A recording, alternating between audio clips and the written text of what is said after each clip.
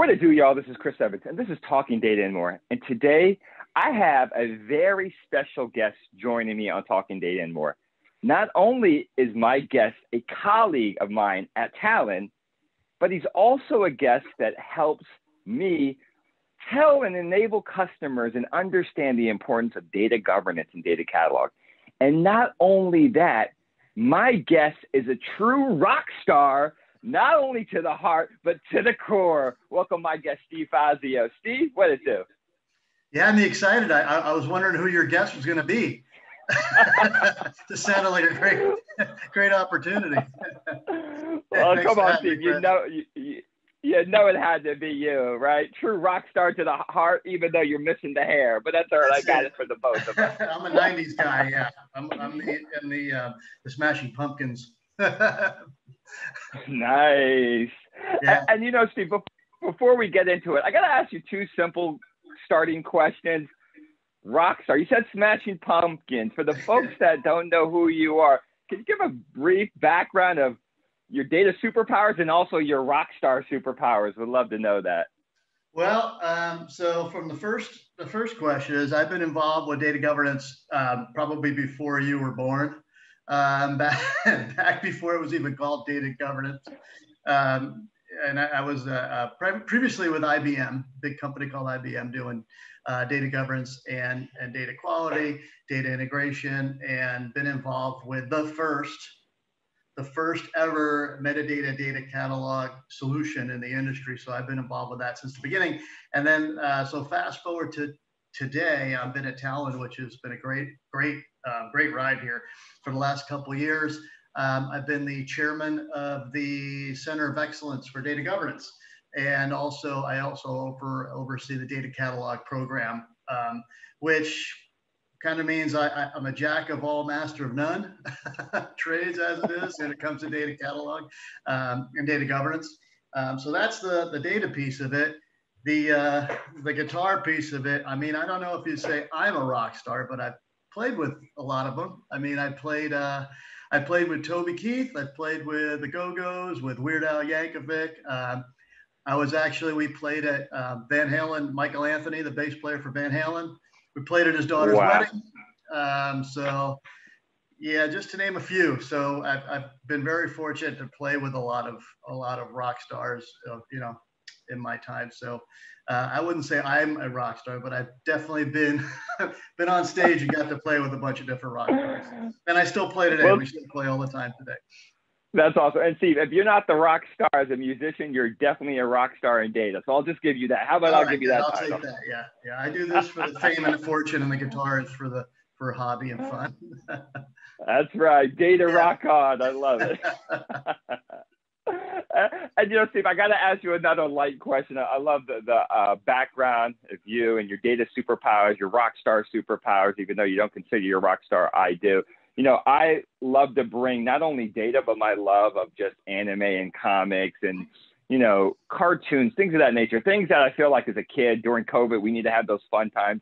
I got to ask you, do you have any favorite superhero, comic hero, cartoon? It could be anything, and why? I got to ask that too. Oh, now you put me on the spot. See, now, if my wife were in here, she's an anime fan. So she lives and breathes anime. So she'd be better. She loves all the, the Marvel. I actually have a Marvel face mask that I'm forced to wear in public. So she makes me wear that stuff. That's a good question. I always thought about that. I mean, I like Teen Titans. Does that count? Yeah, that counts. Come on. Cyborg, Robin. There's a lot. I love it. My daughters love that. Okay. I totally. Awesome. I like Raven. Okay. Even better. Yeah. The mystery. Yeah. I love that. That's great. That's great. And Steve, that's perfect for you. You have that mystery, right? Data governance is a mystery. Uncover that mystery. Love it. I love it. It's the stuff that no one else wants to take care of. It's kind of the black magic of data, right? It's there. Data quality and data governance is always a problem, but sometimes you just need a straight face to tell people how it is and go fix it, no matter how dirty it is. That's true. I love it. No, I love that. And, I got to get into it. You mentioned, you got into this before I was born. I don't believe that. I believe it's more the red light, green light days when I was maybe a little bit shorter. Okay. And you mentioned you work for that little itty bitty company, right? Yeah. Can you get into it? Where has that evolved now? What have you, because you've been into it in the trenches and now seen it where it's at. Just like to start off with what you've seen today.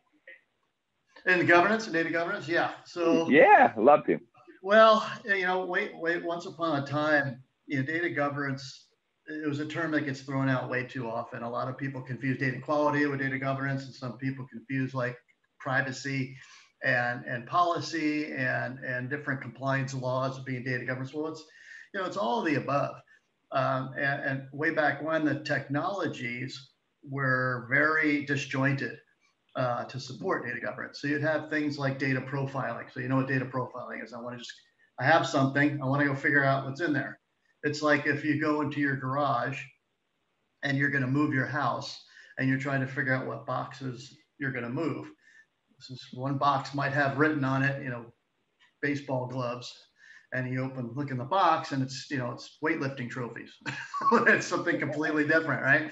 That's kind of like data profile. You have to understand exactly what's in those boxes of data, those tables, before you go to move it. Right? And that was a very very common process and practice that we've used since the 80s, 70s, whatever, just from the beginning of time, just the method by which you would go do that. And those types of things like data profiling tools. There's actually a product that we had way back 15 years ago. It was called Profile Stage. It was a standalone product. That was the name of the product, called Profile Stage. And then there were other products that would do specific things. So you have that profiling activity, and then you have data quality activities, and you'd have data for classification, you have glossary, you have metadata, and all these different things were separate, and folks would buy them and kind of wrap them up together. Prior to my IBM days, I actually used to work for a living. And I was at a car company called Mazda, and I was a consultant there. And it was a same type of thing. You'd have all these different technologies trying to work with each other, and it was a full-time job writing all the bridges and all the connectivity between everything. Well, obviously we see the progression in data governance tools, where now it's more of a consolidated integrated platform of things that do all those different functional areas together and share a common, we call a common metadata foundation. So I'd say the biggest change in those 15 years was going from point segregated solutions to single, more cohesive, component-based suite, as you say, so suite solutions rather than just pieces, parts. So that's the biggest change. And if you're seeing it now, even more, where you're seeing data governance, companies switching us. Data governance is actually now a business outcome. It's a solution. So not just the processes, not just the technical aspects of it, but all the processes and the people parts are now starting to come together now after how many 20 years, we're all starting to figure it out, that it's actually a collective unification of the people, process, and the technology.